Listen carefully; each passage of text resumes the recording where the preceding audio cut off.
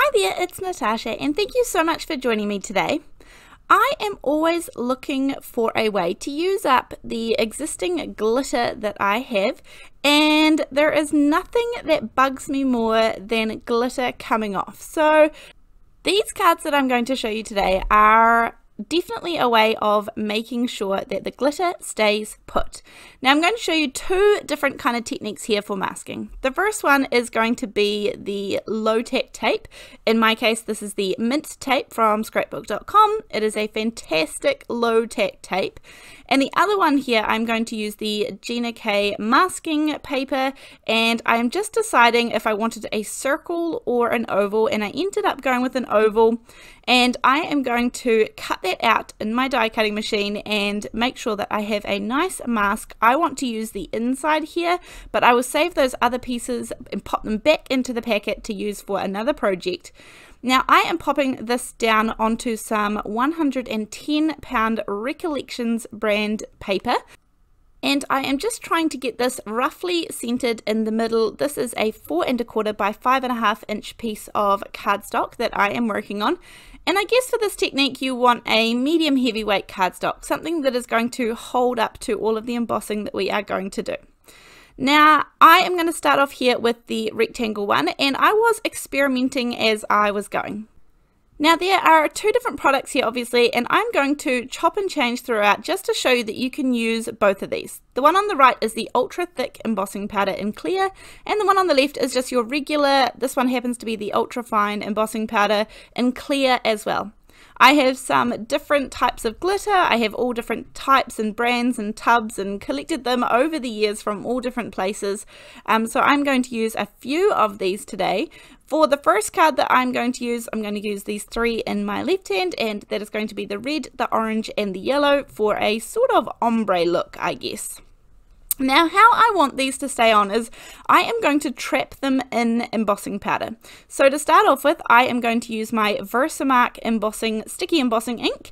Now this is a really good quality embossing ink. I have purchased many embossing inks, and I have come back to this one even though it is slightly pricier than a couple of others on the market. It definitely is worth it, and it's worth picking up a re-inker for it as well. It is a good quality one and will definitely make embossing much less stressful. I have poured some of just the regular embossing powder over here. This is just the clear, and if you are using the regular embossing powder you will need to use several coats. The ultra thick embossing powder is just exactly what it says, ultra thick pieces of embossing powder, and so it's just much coarser and much bigger chunks, and because of this it's a really safe idea to heat from the back. So throughout this you will see me heating from the back quite a lot, and that is to avoid it being blown off or moved around too much. I'm going to show you up close here just all of these big chunks melting. This is kind of fascinating to watch. If you are using the normal embossing powder then you'll just need to do a few more layers, but here I have one of the regular embossing powder and one of the ultra thick embossing powder. And my idea is that we are basically going to lay the glitter down on top, and at this point I wasn't quite sure how thick of a layer of glitter I wanted it to be, so I will add a little bit more later on, but for the minute I'm just adding the red up the top, the orange in the middle and the yellow down the bottom. And then the idea is we are going to melt it in there. So obviously there is nothing holding the glitter on there at this point. It's just sitting on top of the cooled down embossing powder. So if I were to come in with a heat gun, I would blow this all away, which would not be that fun. So I'm coming in from the bottom, and all I'm trying to do is to melt the embossing powder from the bottom so that it kind of turns gooey, and that way the glitter gets trapped and it kind of falls down into the embossing powder. I came back and added another layer of the glitter just to make it a little bit thicker, and then you can see here after melting it for a second time again from the bottom, this is a gorgeous sparkly design, and there is no way that any of this glitter is going to come off. I'm testing it, making sure it's nice and cool before I tear off my low-tack tape, but you can see I get some really nice clean clear lines. And it's kind of like a three-dimensional little bubble kind of sitting on top of there. It's kind of hard to capture on camera, but I really like the look of this, and there is no way that that glitter is going anywhere because it has sunk down into the embossing powder.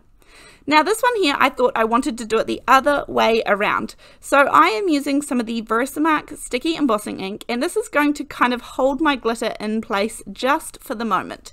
So you can do either way. You can add the embossing powder first and then add the glitter second, or you can add the glitter first and then the embossing powder.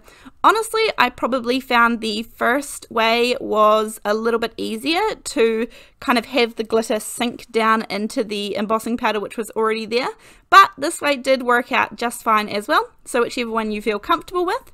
I'm using just 2 different colors of blue here for a little bit of an ombre, from dark at the top to lighter at the bottom.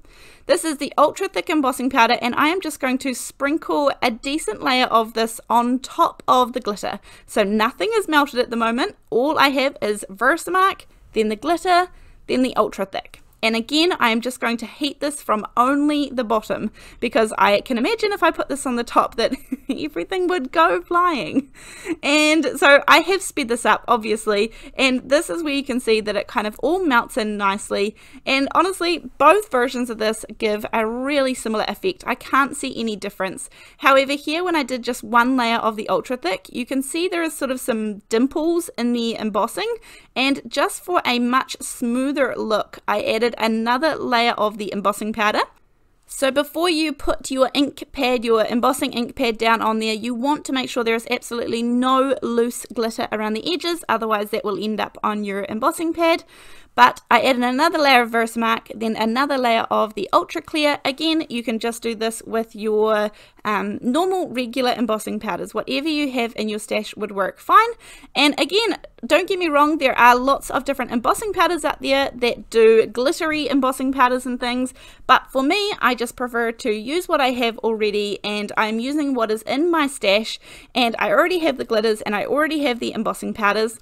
I mean, perhaps you could experiment with mixing up some of the embossing powder with the glitters, but that way I guess there was kind of, I felt like I would need to make up a finite amount, whereas this way I could kind of get exactly what I needed and not having it sit in jars for whatever next time I use this project.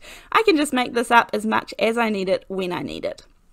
So here you can see this beautiful glossy effect, and it is nice and dry. There is no glitter that is going to go anywhere. It is completely and utterly trapped. So this was a really fun technique. However, now I'm going to turn both of these into cards quickly. I didn't quite get it perfectly centered on my card front there, so this is where I decided I would cut this out with a larger oval. I still really like having the white edge around there because it looks really cool. It looks like a big bubble in the middle of your page, so I didn't want to lose that effect by kind of cutting my dies right up next to the oval. I wanted to make sure that people could see that it was actually done right on that original card front. And then here is the rectangle one, and this is the one that I'm going to turn into a card first. These are very kind of clean and simple cards after having a whole lot of fun adding the glitter. Now this is from the Pinkfresh Studios Curvy Leaves die set, and then you guys have seen these lots before. I know that we are getting sick of seeing them, but they are the LDRS sentiment stacks. There are several different stamp sets, and I think they brought out some new ones, maybe 4 or 6 stamp sets now that match with that one die set for these gorgeous little sentiment strips. So I'm going to be using these today on both cards because they are so handy to have in your stash.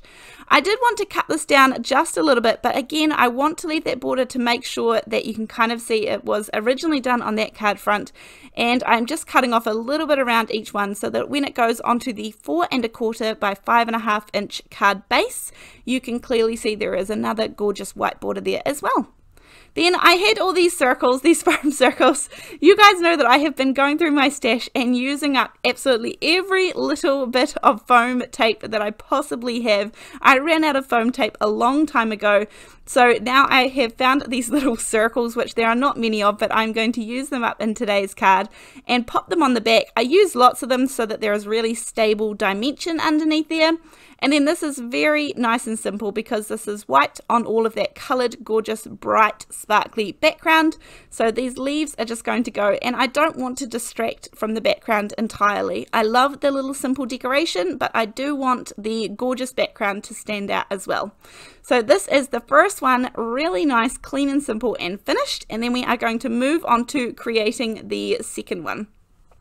So here is the oval. This is the thank you word dies from scrapbook.com. I have die cut out 2 of each of the thank and the you, and then I'm just layering these up just so they are slightly thicker and add a little bit more dimension and stability than just having one layer. I use liquid glue to pop these together, and that way I can kind of wiggle them around until they're absolutely perfect. This is the Ranger Multi-Medium and the matte finish. That's the glue that is inside the bottles that I use. And then here again I have the same 4 1/4 by 5.5 inch card base, and I am going to use the little sentiment strip from the LDRS set, which is just a little note to say. I add some more of those foam circles, pop it on the front of my card, add a little bit of the liquid glue onto the back of the thank you, and then I am just going to put a couple of acrylic blocks on there to make sure that that really dries down solidly and in place on top of the embossing powder. I added the little sentiment strip up the top. As I said, these cards are very clean and simple, but this would make a really nice little set together. A few of these in a set would make a really nice gift to give to someone. But I hope that you enjoyed this video for today. We have made sure that that glitter is going nowhere. I look forward to seeing you in the next video. Thanks, bye!